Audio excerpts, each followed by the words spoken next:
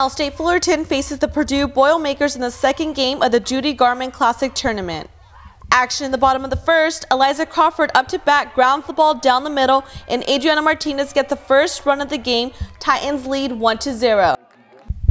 In the bottom of the third, Eliza Crawford shot to right field and hits a 2-run. Titans tie up the game at 3.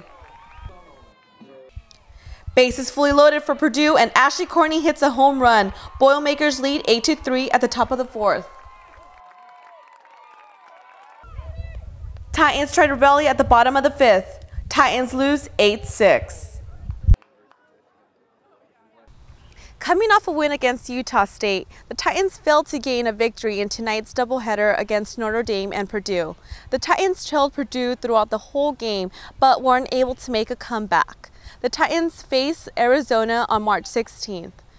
From Anderson Family Field, Ashley Isordia, Titan Sports Recap.